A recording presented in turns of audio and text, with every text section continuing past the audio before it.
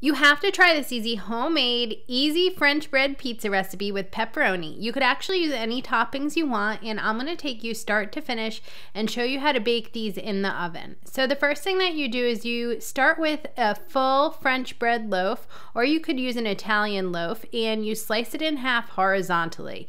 You open that up, and then it's time to add some olive oil, which is going to help you toast the bread first. So you want to drizzle some olive oil all over the French bread, both top and bottom, and then leave the bread with the inside facing up because you're going to want to add some garlic powder to it. So basically you're baking garlic bread, and after it toasts in the oven, you take it out and you add the toppings to it.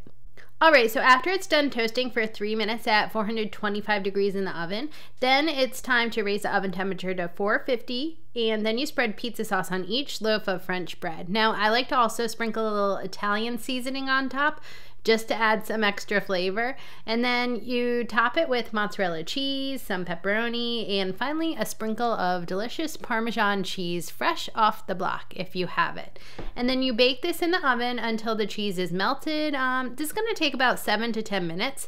And then I really recommend serving homemade French bread pizza with fresh basil on top, and you could add some red pepper flakes if you want a little spice, and it's always good to put some extra pizza sauce on the side for people to dip as they'd like. Doesn't this look so good?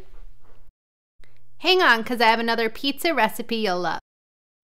You have to check out my new Philly cheesesteak pizza recipe from sipbitego. Hey, it's Jenna here, and I'm going to take you in the kitchen and I'm going to teach you how to go start to finish, how to make the white pizza sauce and then saute some onions and peppers and then put it all together with delicious steak on one entire pizza. Yep, it's exactly like having a Philly cheesesteak, except you're having a steak pizza instead. So join me at sipbitego.com or on the sipbitego YouTube channel to check out the full recipe. And don't forget to subscribe to the sipbitego channel on YouTube for more delicious and easy weeknight meals. Well, if you learned something new today, give this video a like, and until next time, I hope you have a wonderful and delicious day. Cheers!